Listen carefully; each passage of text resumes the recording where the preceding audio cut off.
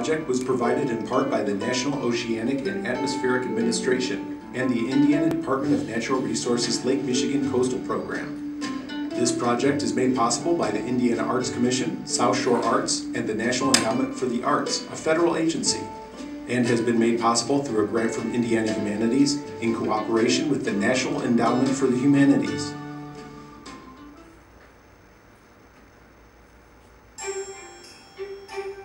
On a mild fall day in 1896, a handful of locals gathered around to see who some described as the wild man of the dunes. They observed a well-dressed, elderly man leading a group of daredevils to take turns running off a large dune on the shore of Lake Michigan. To the layperson, it might have looked like a group of men with a harebrained scheme to fly with the birds. To the people who knew the team and its leader, Octave Chanute, it was a day one step closer to solve man's ultimate problem, that of heavier-than-air flight. And that wild man? Well, he would be known as one of the most important civil engineers of his time, and the wind bearer that others would ride into history and world acclaim.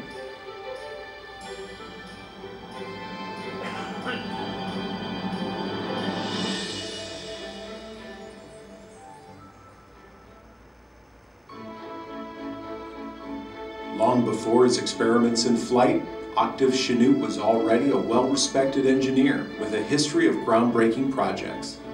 Chanute's story began as many success stories of his time, as an immigrant with the aspiration and the skills to change the world. Octave came to America with his father, Joseph Chanute, an academic from France in 1838. The father and son first resided in New Orleans, while Joseph took up a position at Jefferson College. 8 years later, Joseph and Octave would journey to take up residence in New York City, an experience that would have a strong impact on young Chanute. Young Octave experienced the difficulty traveling up the Mississippi, over the Ohio, across the Allegheny Mountains into New York City. And going by steamboat or having a horse pull a canal boat, that was just not what he thought it ought to be. That trip opened his eyes what needs to get done. After graduating from the Charles Coudet School in 1848, Chanute was determined to find a high-tech job in the growing transportation industry. Since railroads were on the cutting edge of transportation technology, Octave set his sights on a position with the Hudson Railroad. He wanted something high-tech. And then he heard that the Hudson River Railroad was going to extend from New York City to Albany, and they needed layout and surveying, and he thought, there's the future. With no open positions available, Chanute offered to work for free to learn the trade. A few months later, he was officially hired onto the Hudson surveying crew as a chainman, the lowest rung of the ladder. Through the years, Octave rose through the ranks to become lead engineer on multiple rail lines, helping them lay tracks through the East Coast and the Midwest. He would also facilitate westward expansion while designing some of the most innovative and impressive bridges of his era. The extent of the U.S., the western U.S. at that time, was Illinois, Indiana. Well, Chanute helped the railways expand into Kansas and Missouri and all over. Chanute really designed quite a few bridges. Some of them are really famous. Through prestigious positions in multiple rail lines, leading design roles on groundbreaking projects like the Chicago Stockyards and New York Transit, and business ventures in real estate and wood preservation, Chanute amassed wealth and worldwide acclaim. But despite his success and rich family life, Chanute had a passion that was considered taboo to the high society that surrounded him. Society in general, most people, didn't believe that flying was possible. There were definitely visionaries that thought this was a real possibility, but the overwhelming majority of the populace thought these people were crazy. They were kooks. Most people viewed it the way we today might view anti-gravity, things like that. Well, it's great for science fiction, but we're never really going to do this. Now, I'm speculating, but surely he would have had some kind of thought trying to decide is this really worth it or not? Because he was very successful in his career, he had a wonderful family, he had wealth, but he also had a curiosity and a scientific interest and an engineering interest in it. Chanute saw manned flight as the ultimate engineering problem, and in retirement, he dedicated his time to the pursuit from his home in Chicago.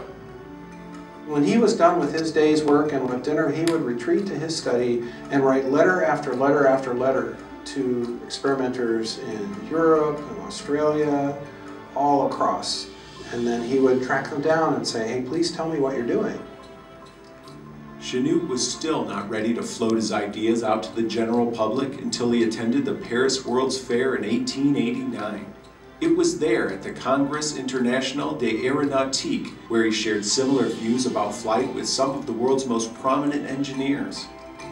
Upon his return to the States, he disseminated his research and theories to the public with a series of articles about flight in the Railroad Engineering Journal.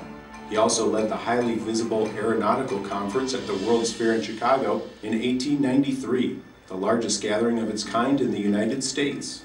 Chanute brought the people in that were already recognized authorities in something.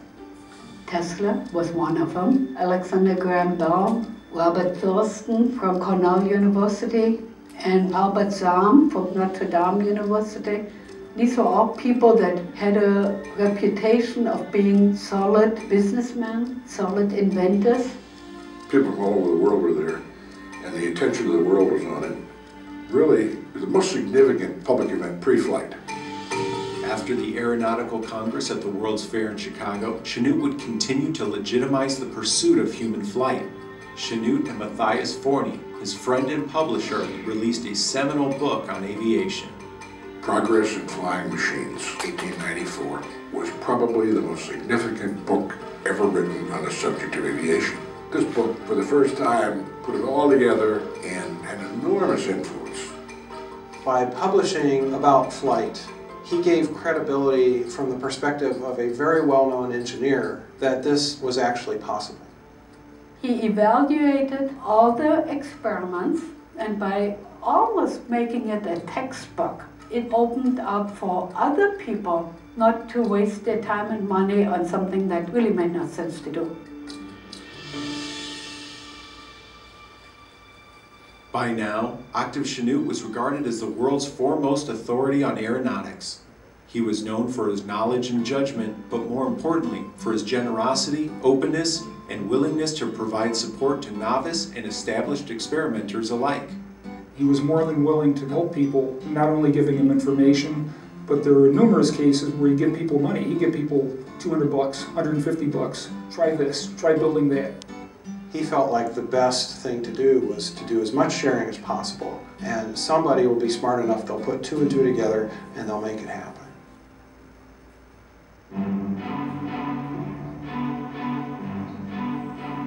A boom in flight experimentation followed, with Chanute at the center of it all. While pleased with the efforts of flight experimenters around the world, Chanute wanted to put his own theories into practice and assembled a team to help test the new wealth of information. He first employed his neighbor William Avery, a carpenter and accomplished sailor. He later brought on Augustus Herring, an experimenter who briefly worked with Chanute's peer Samuel Langley at the Smithsonian Institute. Some would say maybe this was the first actual aircraft design team. The team would bring Chanute's ideas to life, first creating kites and models of his designs. They made improvements on a monoplane designed by famous gliding pioneer Otto Lilienthal, and then instituted Chanute's designs into their first scale prototype, a multi-wing glider named the Katydid. Next, the team needed a testing ground which would provide the proper conditions for gliding flight while satisfying Chanute's desire for safety. Fortunately, Chanute was well acquainted with the duneland on Lake Michigan's coast in northwest Indiana. Chanute was looking for a high place to jump off of that if your experimental glider doesn't quite work, you're not going to be killed. So the Indiana dunes along the lakefront, where you've got strong winds coming off the lake, was pretty much a natural spot. On June 22, 1896, the team boarded a train bound for Miller Station in present-day Gary, Indiana, and planned to camp for 2 weeks to conduct their experiments. It was perfect. Just 1.25 miles from the train station at Miller Beach is the tallest dune accessible, right down Lake Street. While seagulls flew effortlessly overhead, Chanute's team assembled their gliders on the ground. After a handful of disappointing launches of the monoplane, which was described as cranky, the team turned to Chanute's original design, the Katydid. This prototype would satisfy Chanute's need to perform the gliding experiment, make changes, and compare the modifications. This was a multi-winged affair that had the ability to morph its geometry and try all different kinds of combinations of superimposed wings. And what we know today from aeronautical engineering is this was just playing with lifting surface arrangements of where's your primary lift and where's your tail. By moving him around, he was able to feel, because he didn't have a wind tunnel or anything like that, he was able to feel his way through to where he found the best configuration.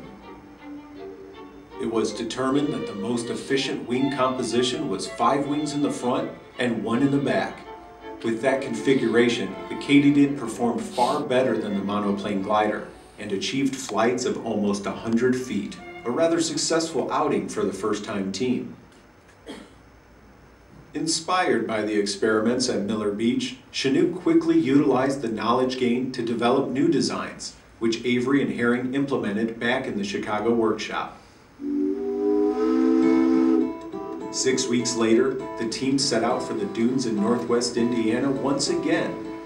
Hoping to avoid the attention that he garnered at the last encampment, Chanute chartered a boat to transport his crew and gear across Lake Michigan to an area known as Dune Park. When they came back the second time, I think they wanted a little bit more privacy. They basically had a camping life. There was a physician that was there. They might encamp for several weeks, but there might be only the equivalent of a day or two worth of good wind in which to get those experiments. The rest of the time was repairing, cooking, cleaning, waiting for the wind to blow, that sort of thing. So a lot of persistence and patience was needed. The first prototype tested on this outing was the brainchild of a Kentuckian named William Paul Budasoff. The device, known as the Albatross, was a glider ship requiring the construction of a large ramp to launch the vessel. Visiting reporters were impressed with the ambitious design, but the Albatross would prove to be an utter failure. The Albatross was highly successful, rolling down the slide once and then crashing. It never actually was airborne. But all the newspaper people admired it as being the flying machine. The Boston paper published a picture of it flying high in the air, even though it has never been in the air. But it looked fascinating, and everybody talked about it. They spent a vast amount of time and energy on this, and it just didn't pay off. And hey, that's what happens in engineering. We try stuff, and not everything we try works. There's failure, there's thinking about it, figuring out why something failed, and then there's trying something new. While the Albatross was rolling down the hill, hopes were high for Chanute's latest design to be tested. The structure would prove to be revolutionary for aeronautical engineering. One of the things that he used when building bridges was something called the Pratt truss design. The whole idea being, as weight was put on the bridge, the cables would take up the strain. It wasn't that big of a jump for him to say, well, if I can take this basic design of a bridge, rather than having roadways have airfoils on it, maybe I can make a glider out of this. The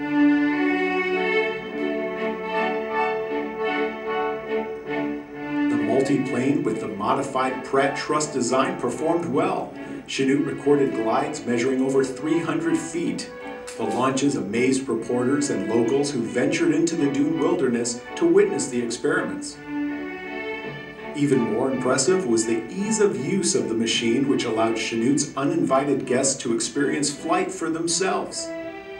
This thing was so stable that after they'd established the fact they had everything in the right spot and figured out how stable it was, and by just a little bit of body motion, you were able to control it, they would actually let people that had wandered in fly it. they take some of the reporters and go, hey, you want to fly it? And off they go. In 1897, the team would venture to Indiana's dunes once again to refine their design and achieve even longer flights. Word quickly spread of the team's achievements, and aviators incorporated Chanute's wing design into their prototypes.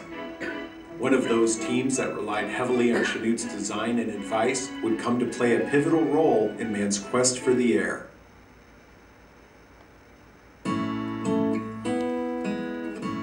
Number of years passed, he attended seminars and things over the time. And in about 1900, he got a letter from a guy named Wilbur Wright, who ran a bicycle shop down in Dayton, Ohio. Wilbur Wright decided to buy Chanute's book, Progress of Flying Machine. And then in May of 1900, Wilbur wrote a 5-page letter that he is ready to get more involved with mechanical flight. And that's how the friendship got started. He actually visited the Wright brothers in their early experiments. He would bring some of his crew down there. He's an older man and he's going back and forth to Dayton and Kitty Hawk. And in those days it took time to travel, but he knew that it's going to happen soon. During his visits, he could see great potential as the two brothers from Ohio took Chanute's research to the next level.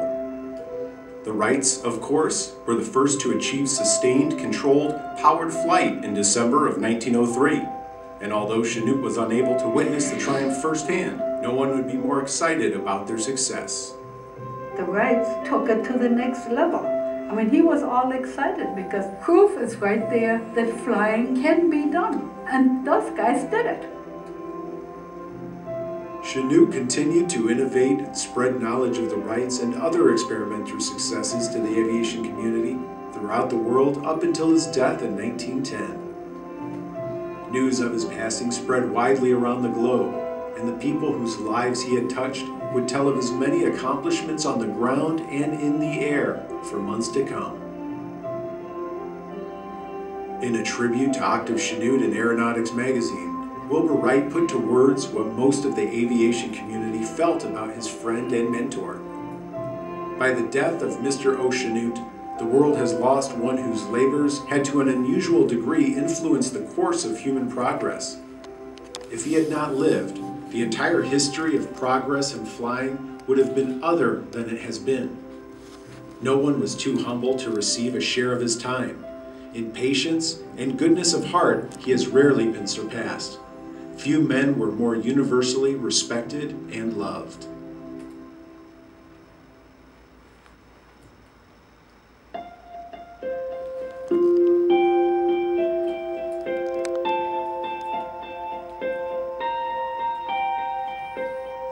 Today, Octave Chanute's name does not loom as large as it did a century ago, but his important legacy still lives on and is revered by those who have come to know the man once referred to as the crazy man of the dunes, and ultimately as the patron saint of flight.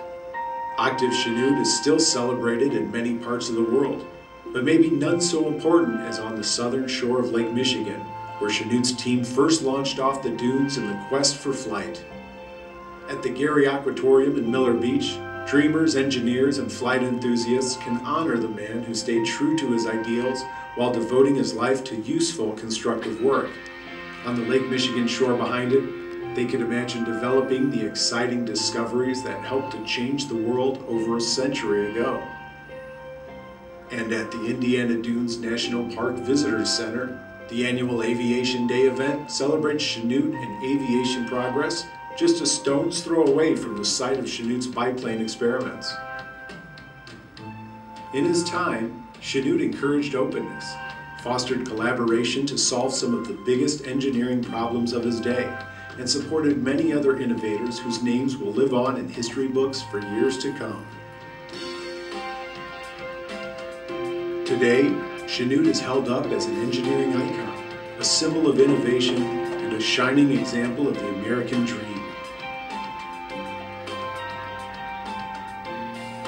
He helped people move across the land and soar through the air, but we should remember Octave Chanute not for what he accomplished and what he gained, but for how he accomplished them. If we can embody Chanute's values and approach to work, we'll